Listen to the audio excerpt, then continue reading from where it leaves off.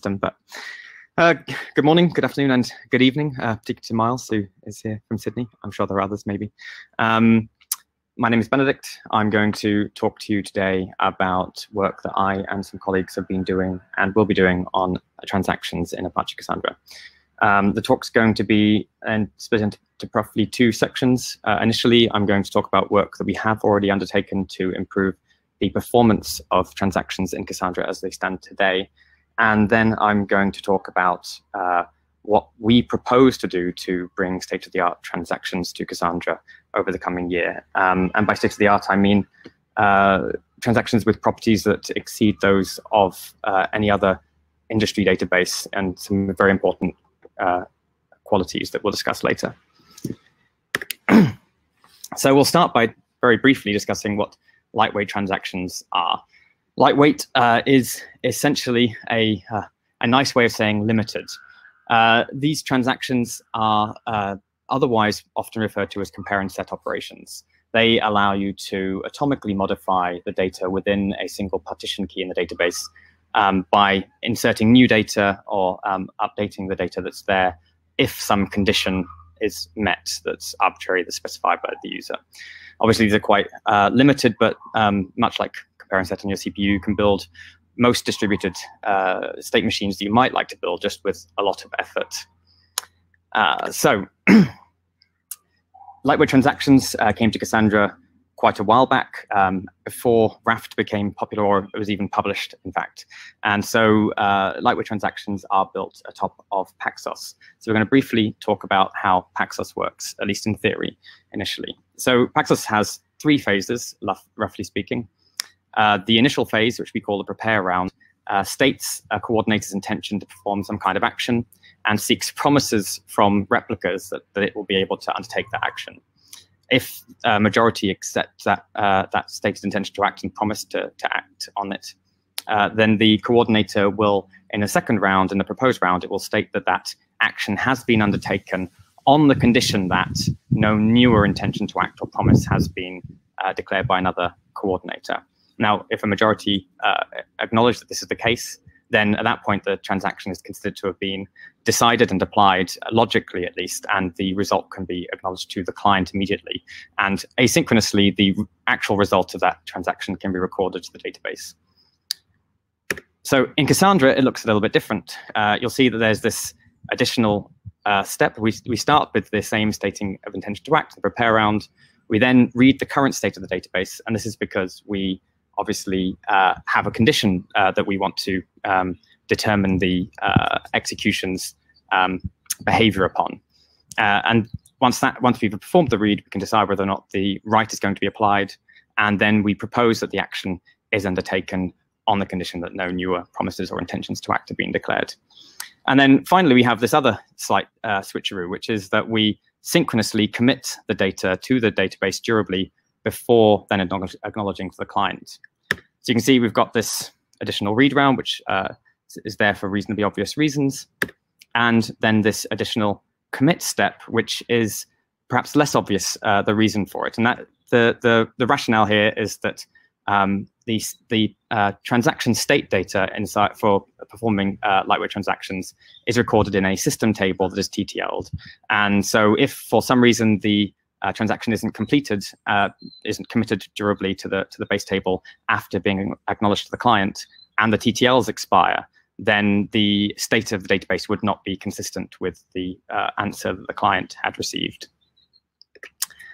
So what can we do to make these faster? Well, the initial thing we can do is quite straightforward, and I think many of you might have assumed this could be possible, and that is that we can merge these initial two rounds. Logically speaking, there's no difference between performing the or obtaining the promise and recording the intention to act, and then performing the read and responding with the answer to both of these at the same time. And that leaves us with the slightly trickier prospect of removing the TTLs from system Paxos so that we can ensure that the transaction state is valid until the transaction is completed. So this involves, in a heavily simplified form, every replica that witnesses a transaction as a participant or any other way, records to a set of uncommitted transactions, those transactions that have been witnessed as in progress but not complete. When it does witness a commit, it then records that as no longer in flight for itself, at least. What this allows to happen is that if this coordinator A happens to fail before the commit step is completed, then at least one of the other two replicas is able to then take over where the original coordinator left off and complete the transaction. This is combined with a kind of distributed repair mechanism that coordinates this en masse to ensure that all transactions prior to a certain point in time have been completed or invalidated if they were not at a point at which they would have been acknowledged to a client. And altogether, that allows us to remove this additional phase of the protocol for us in Cassandra. Can we go any further, though? Well, the eagle-eyed amongst you might have recognized that for a read, the stated intention to act is essentially a NOP. You're not actually intending to do anything. This proposed step can be necessary when racing with a write to ensure linearizability, but in many cases, this promise can be obtained, the read can be performed, and if the promise is still valid at the end of that operation, and the replica can respond stating that was the case, then if the coordinator sees that for all replicas, this no-op doesn't need to be undertaken because the read was consistent throughout all of its, throughout every replica's performing of the read. And we can now take down to just a single phase for reads that are not contended and straightforward. Very briefly, this work encompasses some other performance improvements. I won't go into too much detail, but we prevent competition between commutative operations. Specifically, reads don't need to invalidate other reads. They can happily happen concurrently, and a bunch of other very specific and technical niche improvements to recovery, which is much too detailed to go into in this talk. And so this is where we were before. This is the kind of a summary of this work. This is where we were with 4 wide area round trips. I should briefly discuss why we care about this, and that is that the performance of these protocols in a global network setting where you have multiple regions is pretty much decided by the number of phases you have here. And so here we're looking at 4 times having to go over the network, which could be very expensive in a fully geo-distributed database. And now we go down to 2 wide area round trips in the case of writes, and 1 wide area round trip in case of reads. Now, I'm sure everyone here is aware of how famously challenging it is to modify distributed transactions or distributed consensus protocols and do so correctly. And so we have invested probably almost as much time in validating this work as we have in implementing it. Both have been quite significant undertakings. And I'm going to give a brief talk about this briefly, but we've introduced an imaginatively named simulator capability that is able to deterministically run an entire cluster's behavior within a single JVM. That is, every time you run a workload against this cluster, it will perform the exact same behaviors, and it will also do so pseudo-randomly. So adversarially, the behaviors of the cluster are executed adversarially. So every single thread event, message, synchronized block, every monitor access, every message being sent, every writing to a streaming connection, and a range of other things, including annotated volatile properties, are intercepted and scheduled in a random manner compared to other threads, but pseudo-randomly so that it's deterministic. This has been combined with a dedicated linearizability verification process that validates the external validity of any API calls by clients, that they are linearizable, but also performs, because we have access to the whole cluster, performs quite invasive state checks at important points to validate that the internal state of the database is consistent with prior states in the database, and that there's been no possibility of linearizability violations introduced that maybe wouldn't be witnessed by a client, but could still turn into those, and so can detect them earlier. And this has been used to simulate hundreds of thousands of clusters and tens of billions of transactions to prove the safety of this protocol. After adequately convincing ourselves that it was safe, we have deployed this into production, and it's been running for some time now, and has accrued roughly 1.5 trillion read-only transactions and 250 billion write transactions. And these have been run with additional verification as well. Not as sophisticated or as complete as the simulated verification, but still able to detect a wide range of linearizability violations without doing so. And this work is coming to Trunk soon. If you're interested in it, you're welcome to follow along on the dev list, CEP14 discussions, or on Jira. And we hope to post a patch in the coming couple of weeks, I hope.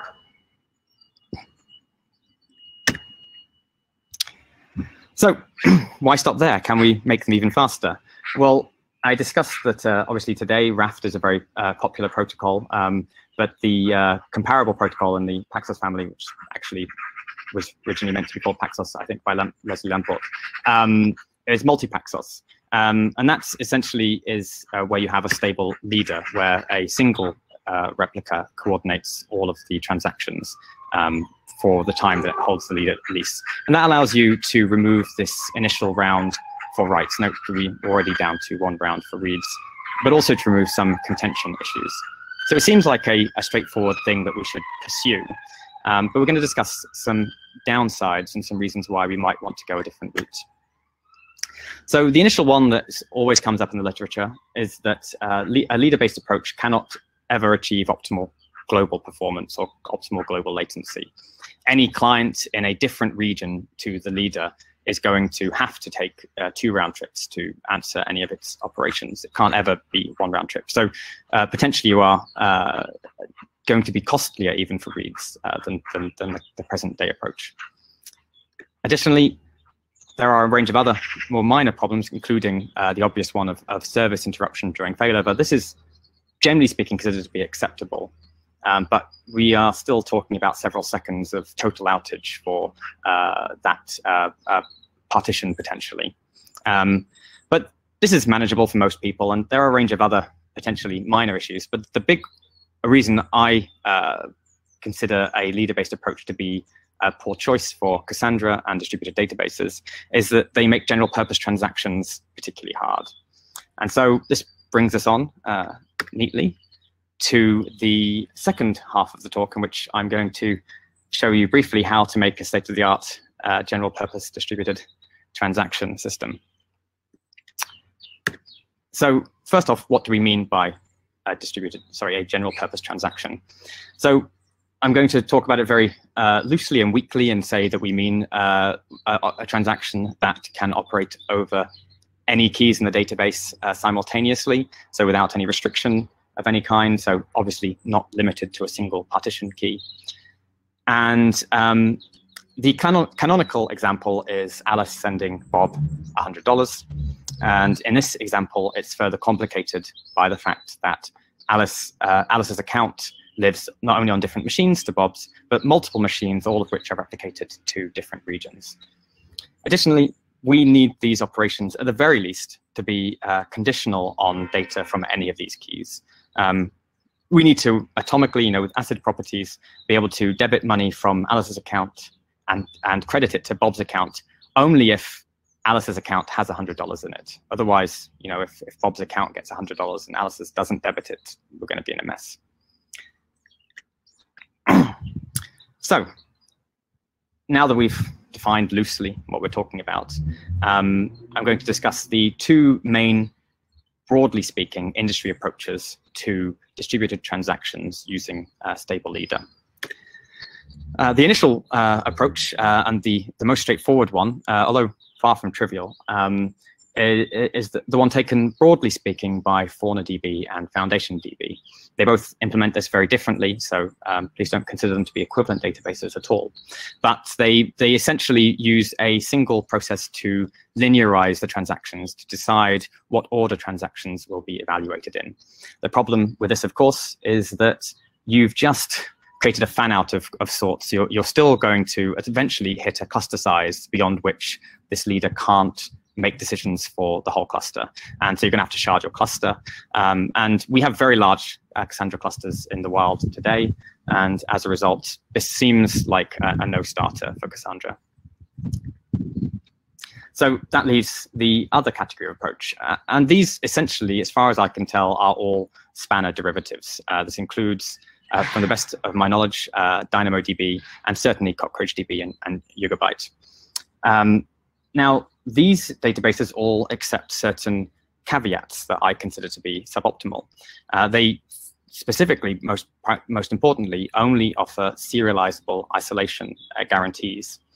This means that your queries can time travel. And by that, I mean that you can have a situation where a client writes a key to the database or a record to the database, and another client, or potentially in some cases the same client, it depends on the semantics of the system in question, is able to perform a read against that same data record and not witness it, even though it's performed it after the write was acknowledged. It's possible for the query to be performed as though it happened before the write. And this is a very surprising behavior, I think, to a lot of clients, and depending on the application, something that can be hard to know if your application behaves correctly in the face of. Some of these databases, at least, I don't know that they all do. I think actually it might only be CockroachDB that does this. Guarantees strict serializable isolation if you can guarantee your clocks are synchronized. Unfortunately, that's a very hard problem. This is essentially the same problem that Spanner adopts. In the case of Spanner, there is a great deal of capital and operating expense invested in trying to provide realistic physical guarantees that this will be maintained. But these are outside of the remit of most people deploying databases. Additionally, these protocols involve, all of them, as far as I can tell, optimistic concurrency control, which means that aborts become a problem as your transaction sizes increase, this is not a disabling problem, but it would be preferable if these decisions were left to the operator to decide what size and complexity of transaction is optimal. Just going to check there's nothing going wrong here. Yeah, OK. Assume you can all hear me and everything's going smoothly. Finally, these approaches all have a similar problem to the one we discussed with clients being in different regions, but it's exacerbated further by leaders potentially being in different regions. So there are strategies to try and place leaders for records that are likely to be accessed together in the same region. These can be either automatic, which leads to surprising performance behaviors when the automatic placement mechanisms get the decision wrong, or they can be static, which can lead to surprising behaviors during outages and also can be imprecise. But either way, you have this inherent problem that you're likely to have some records at the very least that need to be accessed with leaders in different regions. And if you don't, you're probably not utilizing the full capacity of your hardware either, because likely people in different regions are up and using the systems at different times. And this can be compounded by the same client problem. You could plausibly have a client in a different region to a leader, and also in a different region to another leader, and end up with 3 round trips. At a minimum, I'm being very kind, assuming all these databases achieve 1 round trip if everything's co-located. So that's the state of the art as it stands in industry today, to the best of my knowledge. There have been developments in research systems, and I'm going to talk about one branch of these that I've focused on in my proposal for the community. And that is the leaderless consensus protocols that derive from egalitarian Paxos. Now, the basic premise here is that there are no leaders, and as a result, any replica is able to simultaneously, alongside any other replica, coordinate the agreement of a transaction with all of those other replicas at the same time. Now, the advantage of this is that not only do clients achieve optimal latency because they can contact any replica, and that replica can go and speak to all of the other replicas immediately without any WAN latency. But since it has been shown by more recent research that it is possible to convert any of these distributed consensus protocols into a multi-shard consensus protocol. The same property applies for these distributed transactions, because any replica may contact the total set of all replicas for each of the shards that it needs to communicate with immediately from wherever it is. There's no worry about contacting the leader in one region and the leader of another in another region. And one really nice property of these protocols is that they achieve strict serializability, or they're able to, and they can do so with strict guarantees about that. There's no algorithmic concern about ever not being strict serializable. Additionally, as a small additional advantage, they don't suffer any abort problem, and so it is an operator or developer decision how complex you allow your transactions to be with regards to database responsiveness, etc. So I'm going to briefly describe in one slide how these protocols work at a broad sense, and then I'm going to briefly discuss the three main types of these protocols that have developed. So all of them utilize, in essence, a two-round voting system. They have an initial round that aims to reach a supermajority of the nodes involved, and hopes that they will unanimously agree on the execution order for the transaction. So each replica gets a vote on in what order a transaction should be executed, and if 3/4 of the replicas roughly agree on that decision, then the decision's taken immediately, the transaction executes straight away, and we've got a fast path decision in one round trip. If, for whatever reason, a supermajority either can't be reached because too many nodes are down, or they disagree on the execution order, then a second round to a simple majority is able to make a decision, so that a slow path decision usually takes 2 round trips. Some protocols, as we'll discuss, one protocol takes longer. So the original protocol, egalitarian Paxos, makes this decision using what it calls dependencies. And this is just essentially all the transactions that conflict with the transaction that we're voting on that a replica's seen before. So if every replica that's voting has seen the exact same preceding transactions, then they all agree that this transaction goes straight after them. Simple as that, really. And so here is an example. We have on the left, with the red dots, we have transaction A, and on the right, we'll have what we call transaction B.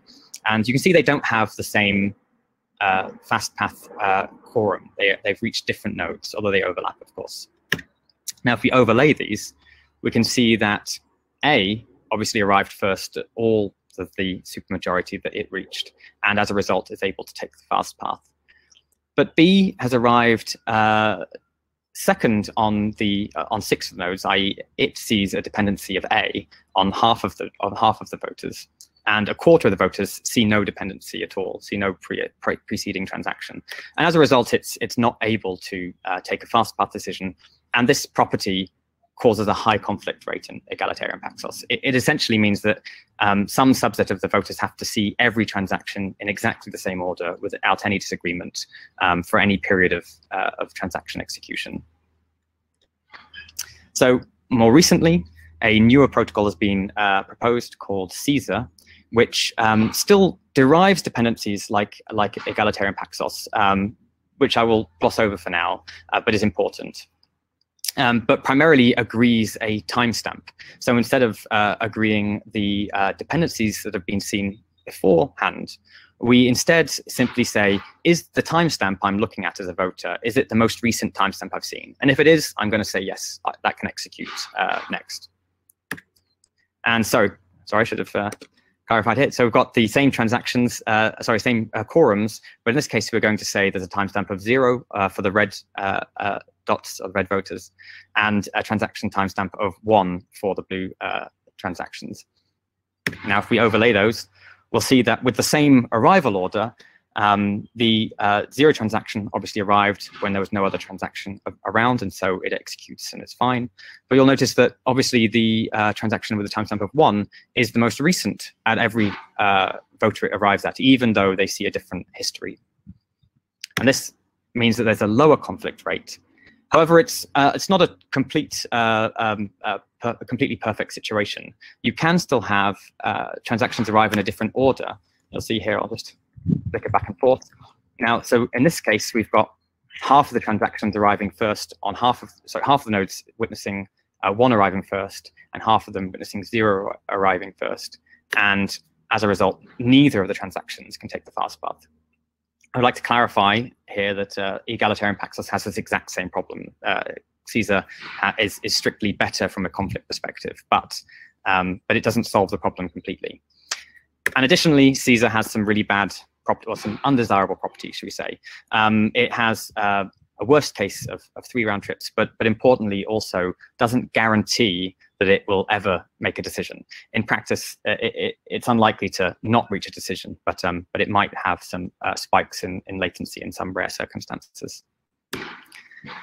So finally, that brings us to Tempo, the most recent protocol, and its predecessor Atlas by the same authors. This essentially gets rid of the dependency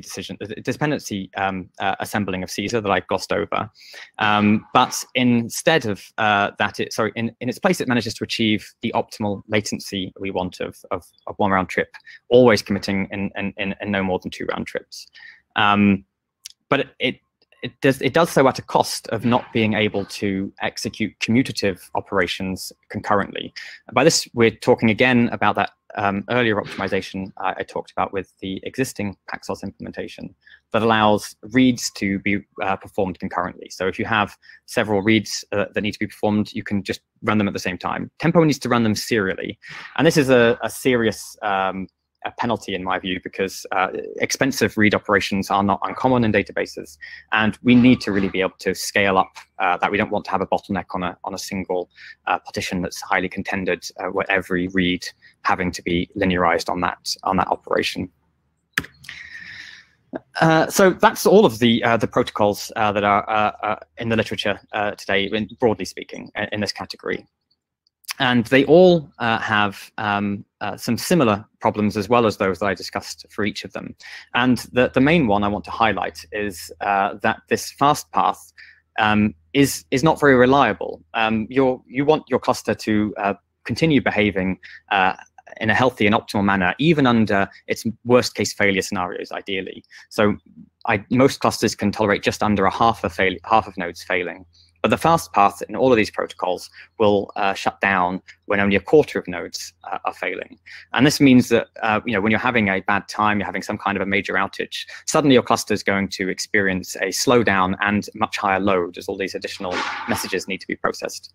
And that's, for me, a really worrisome situation, because it's very hard to really properly ensure that your application is going to behave adequately in these scenarios. And additionally, unlike leader-based approaches, at least in a single key case, contended keys will reach agreement more slowly because you have this additional round trip, the second round trip.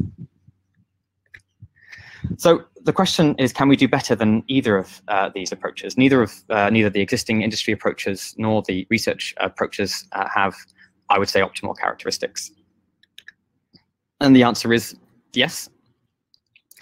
But before we get going, we might want to discuss what ideal transactions might look like. And so I'm going to describe what I think they should look like. And that is that I think strict serializability is non-negotiable. It's very hard to be sure your applications are behaving correctly, particularly when synchronizing external state with the database without strict serializability. I still think we should anyway have optimal latency. And by optimal, I mean we should be aiming for 1 round trip for the vast majority of operations in the database. I think we want to avoid the failure behaviors of the fast paths of the existing protocols that I've just described, and as a result expect that a database will behave as well as it can under the maximal failure tolerance. And additionally, I would say these are nice to have, but the commutativity property of being able to parallelize reads is actually very important. And in an ideal world, aborts wouldn't be an inherent part of the transaction protocol. It would be nice to be able to perform transactions and know that they will succeed, regardless of their complexity. So we'll notice that I discussed CockroachDB, which guarantees only serializability, but gets strict serializability when the clocks are synchronized. Can we flip that guarantee? And can we get guarantee of strict serializability, but a guarantee of speed when the clocks are synchronized, but still fall back to this worst case 2 round trips if the clocks are unsynchronized and most operations still taking 1 round trip anyway? And I'm going to show you how in a couple of slides. We initially start by assuming that we have a timestamp protocol such as Caesar or Tempo. And then we're just going to briefly discuss the situation in which these protocols fail to reach a fast path agreement. And here we have a heterogeneous network with one coordinator closer to a replica than another.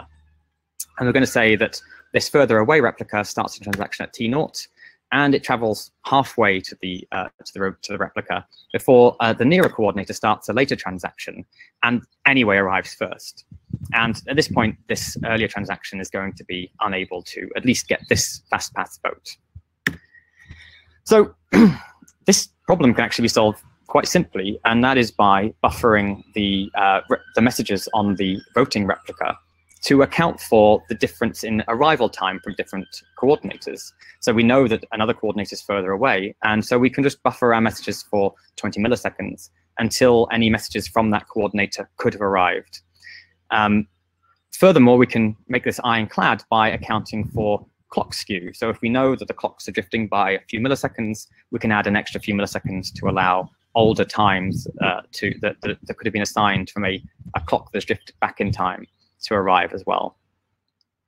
And by doing this, if you recall that timestamp protocols only require timestamps to arrive in timestamp order, if we can guarantee that we have all of these timestamps in our buffer and we process them in timestamp order, and consensus is guaranteed, we're going to get 1 round trip consensus every time. And importantly, if we're ever wrong about this, if we're wrong about the latency because something happens to the network, or we're wrong about the clock skew because of some interruption, we don't have any correctness violation like some of the existing industry databases. And this also allows us to be very tight about our expectations. We don't have to give any padding here. We just pick the correct amount of time and latency to account for. And if at any point we're wrong, we simply reconfigure. And so this is how it would work here. We have the same transaction T0 set off, and halfway along T15 arrives, but the replica waits until sometime after T0 has arrived, and everything's fine. So that's step 1. But step 2 is deciding on the timestamp protocol. The ones that I proposed or discussed have suboptimal properties. We'd ideally use neither of these, accept neither of these caveats. So briefly, very briefly, in 30 seconds or so, introducing Accord, which is a new protocol that we have developed and published in a white paper that is able to achieve the best characteristics of both of these protocols. So it is able to guarantee the same latency characteristics of Tempo, but still maintain the dependencies that Caesar assembles, and as a result is able to perform the commutative dependency resolution. This is achieved through a mix of a different way of defining the dependency set and a different mechanism of recovery. But if you're interested, come seek me out and have a chat. We may be organizing a Q&A, an extended Q&A to discuss this next week, in fact. So you can see about that on the dev list or the ASF Slack, or look at the white paper. So that was actually pretty easy, right? We've got now strict serializability, optimal latency, and these other 2 additional properties we might like. But what about our failure properties? So for this last piece of the puzzle, we want to unpack why our fast paths are so big. And it all comes down to failure. Let's take these 2 same fast paths that we've been using until now, and imagine that one or both of them has failed. Now, bear in mind, these could have already answered to the clients in 1 round trip. A necessary part of it being 1 round trip decision is that you can't really know what it's told the client or not, because it hasn't necessarily recorded it in the database before responding. So if they have failed, we have this thing called a recovery quorum, which is a simple majority, And we need it to be able to assemble what could have happened. So any transactions that did take the fast path, we need this recovery quorum to be able to figure out that they definitely did, or at least that if they didn't, we can treat them as though they did safely. And the way that happens is simply by saying that the intersection of any two fast path quorums with a recovery quorum must must overlap at least one node. And that's really the same as saying that the recovery quorum must always witness one of these transactions as having witnessed the other transaction. And so if it knows that that's occurred, then it knows that they will have ordered themselves correctly with respect to each other. And we can see here that that's basically where this 3/4 comes from. This overlaps this recovery quorum at just one node. So can we use this information to reduce the size of these quorums? And the answer is yes. We can do that by excluding replicas from the voting set for fastpath quorums. So if we wanted to remove, say, 2 nodes from the fastpath electorate, I call it, those that are eligible to vote, you can see that the size of the quorum reduces by 1. And this approach can be extended to essentially account for any number of failures. So when nodes fail, we remove them from the electorate. And I'm sorry, I should show you that this still overlaps at one healthy node. But as I was saying, we can take this all the way to maximal failure. If we remove all of the failed nodes from the electorate, we're left with essentially a simple quorum that will always overlap with a recovery quorum as well. And at this point, we are always contacting the same set of nodes for every fastpath decision, but that's fine because we're at maximal failure tolerance. These nodes all have to be healthy and responding, otherwise the cluster's keeled over already. And so we're able now to achieve fastpath decisions without under any amount of failure. And we have now achieved our ideal transactions. This work is coming to Cassandra next year, I hope. It's still under discussion on the Cassandra Dev mailing list. When it lands, we'll be the first scalable database that guarantees strict serializable isolation on commodity hardware. I think second only at all to Spanner and maybe some two-phase commit protocols. And the first to offer optimal commit latency in all regions, the first full stop, I think, to offer optimal latency to all clients in all regions. And I think also the first petabyte scale database with true multi-region transactions that are global. And the prototype's been published to my GitHub, and the white paper has been published, as I've discussed. And there's an extensive discussion about this on the Cassandra Dev mailing list. Thank you for your time. I hope you could follow along with all that. I know it was a lot to cover, and I've used the entire time budget. I've got 30 seconds or so for questions, but we will be running an extended Q&A, as I discussed before. So, do we have any questions?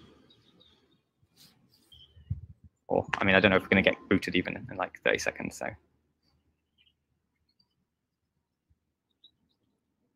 Pleasure. Maybe, Joey. I mean, ask me some questions and I'll answer them until we get booted.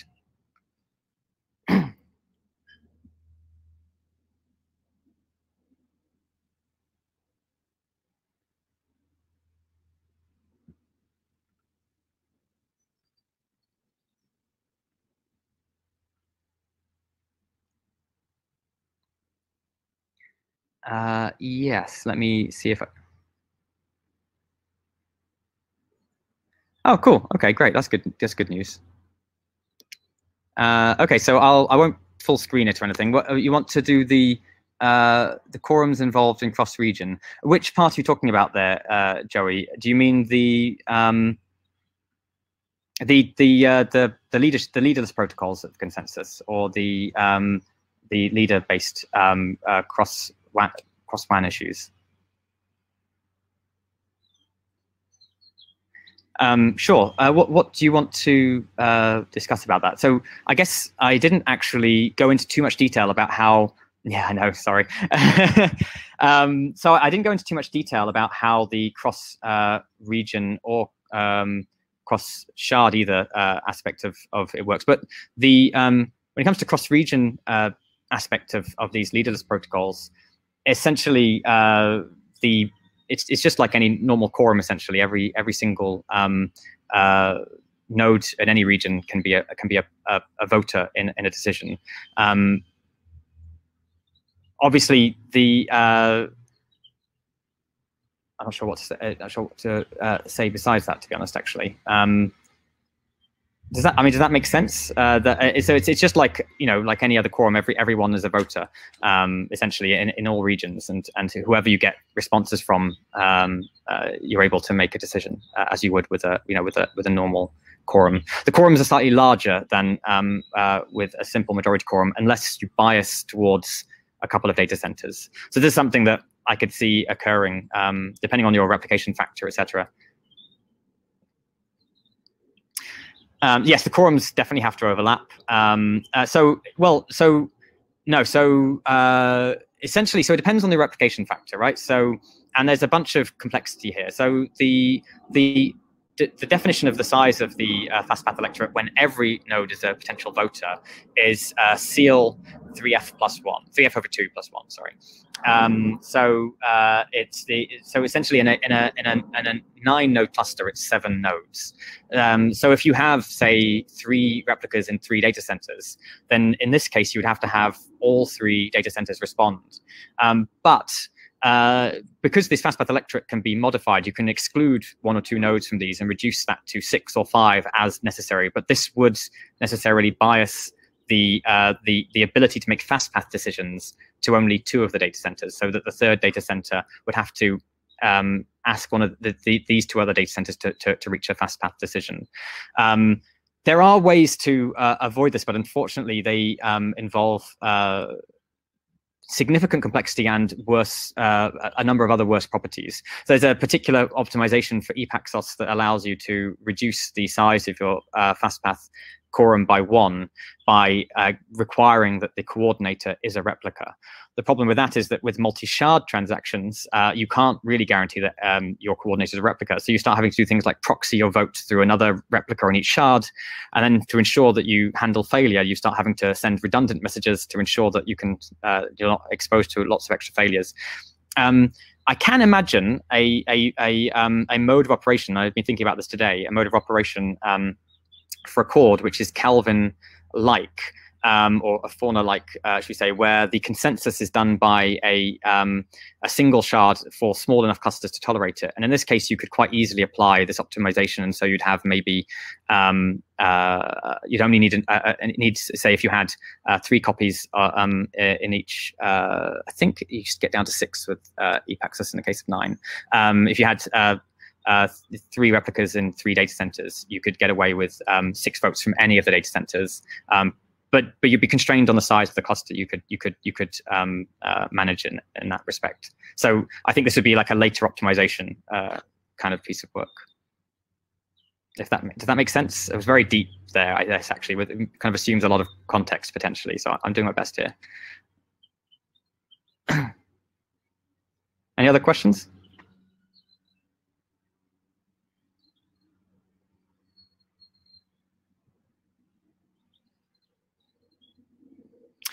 Good question, Anthony.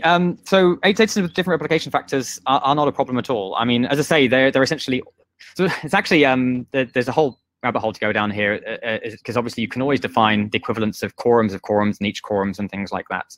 But I don't think that's very helpful here necessarily. But assuming we're talking about simple, essentially just defining them all as a kind of like a collective for reaching decisions, there's no problem with them having different replication factors in different data centers. There'll just be different numbers of voters in each data center. So you could easily have, and in fact, I've been considering this kind of situation of some kind of arbiter data center and just two data centers, so that you can reduce the number of copies or the number of major large regions you need. And in this case, you could potentially have like a smaller data center with maybe even just a single replica, or not even replica, like single kind of arbiter process, and in normal operation, these other 2 data centers would just communicate with each other to make decisions. But if one of them failed, the arbiter data center could involve itself to change the fast path to involve only itself and the other data center. But I mean, we're getting way ahead of ourselves again there into like kind of future optimizations. The reality is it's like it would be in any other quorum, basically, having different replication factors. You just do the maths to account for the different replication factors. Does that answer the question?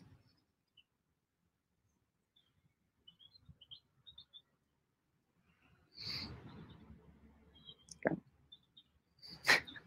Oh, I was just yeah, okay. I'll keep the right. I don't actually quite understand the question. Shards are distinct replication sets. I mean, if that's just a query, you're just confirming that is the case, then yes, essentially. Well, in the case of shards, I'm essentially referring to a token range in Cassandra. Although I'm hoping that we'll get rid of the concept of a token range in the near future as part of work that some colleagues of mine will be proposing in the near future, because it's a mess. Token ranges, they don't make any sense. But yeah, basically that's what we're talking about.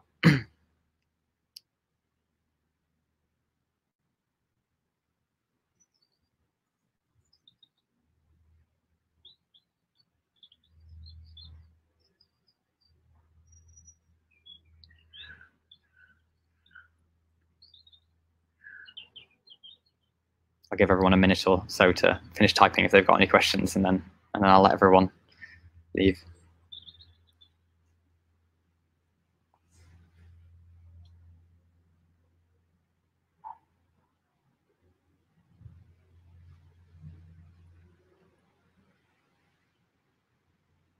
Yes, the question, Joey, for everyone, if you haven't seen Joe's question, is: do you think this protocol paves the path towards secondary indices? And yes, I personally think that probably one of the first extensions to this work I would want to pursue is secondary indices, secondary indexes, because I think it's a sore lacking in Cassandra, and the difficulty of producing them with this is dramatically reduced. We just need to create essentially reconnaissance rounds like a la Calvin to be able to perform optimistic transactions on the data in the secondary index as well as in the primary index.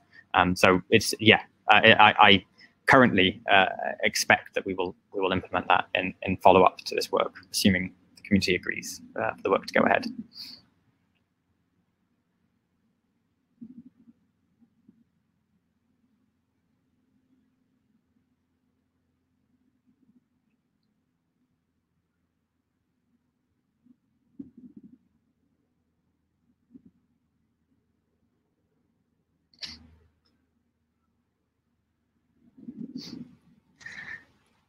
So this is a good question. How would non-transactional reads work?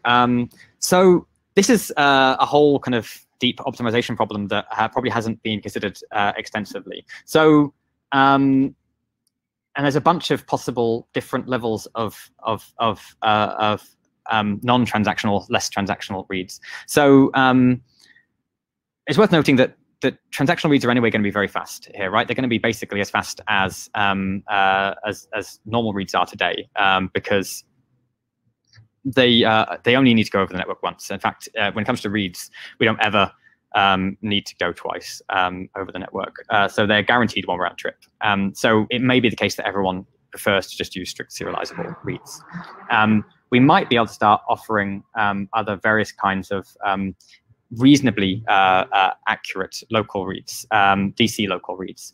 Because we're replicating the transaction log in inverted commas serially to each replica, it is plausible, is likely that we can deliver, say, for instance, serializable transactions that don't need to go over the wide area network. But there would be some complexity to doing that, so I don't think that's going to be delivered immediately. But then we can also just offer, just especially on the single key case, like in a kind of like the eventually consistent case, you can just hit every replica and you will get a valid kind of data point that is just maybe potentially stale. And then we might just be talking about introducing concepts of bounded staleness. There's all kinds of things we can do potentially here that aren't necessarily even very difficult, because we have a consistent view, like for at least on a per key basis, every replica will be exposing a serializable view of the data that's valid. And so yeah, there's a bunch of things that can be thought of there. if that makes sense. I should also mention here, actually, that reads are going to become a lot more efficient because only one replica is ever going to need to be involved in answering a read. We have to, there's going to be a consensus round if you need strict serializability, and some other kind of work to ensure serializability in multi-key sense, things like this. And if we introduce snapshot isolation, that's they're going to be a whole other piece of work. But because a given replica will be essentially informed of what it should have witnessed before it can answer a read, and it will just make sure that it's witnessed that before answering the read. And so there won't be, the assembling of multiple different bits of data from multiple nodes. The I/O will go down by a factor of RF/2. So you'll only be hearing from one replica. So you should see the load on the cluster go down as a result of running these transactions.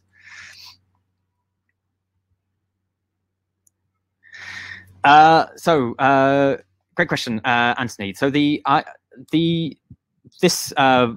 this work is still in a prototype sense, so we haven't seen any issues of like this at all. However, I anticipate the time buffer for this to be somewhat automatically determined, maybe even by simply asking NTPD or having some kind of distributed, eventually consistent dissemination of NTPD's information about clock drift in the cluster, and also link latencies, with the option of just hard coding them, of course. But you don't want them to be huge, right? Because if they're a significant portion of just the extra round trip time, you might as well just let the protocol do its normal thing of mostly getting 1 round trips and occasionally taking 2 round trips. The only value of doing this buffering is when you can expect it to go small. And I'm actually expecting that in most clusters, the clock drift component should be very small, like a few milliseconds, and then you'll only be accounting for the difference in link latencies, which anyway isn't actually slowing down the transaction because the coordinators got to wait for that time to elapse from the other answers. So it's going to be, I hope this will be pretty much automatic and with just some ability to override it. Does that make sense?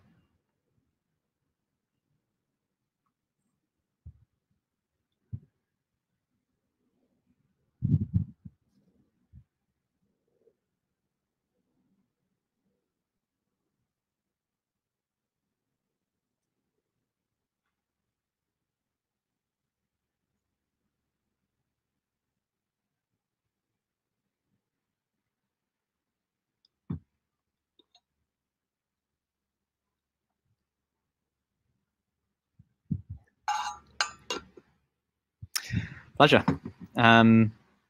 Give Anthony or whoever else another minute or so to type out another question, then we'll call it a day. Thanks everyone for taking the time to listen to that. I know it was quite dense, so I'm glad you all stuck around and actually paid attention. Yeah, fair enough. Well, we're hopefully going to arrange a face-to-face Q&A, which would be much better anyway for this. You're right, this is a bit silly sitting here waiting for a minute for everyone to catch up. It's a bit weird, honestly, speaking to just myself. So I look forward to hopefully speaking with everyone who's interested, maybe next week sometime, we'll see. Great, thanks everybody, and catch you, in Slack and at the Q&A and everything. Cheers.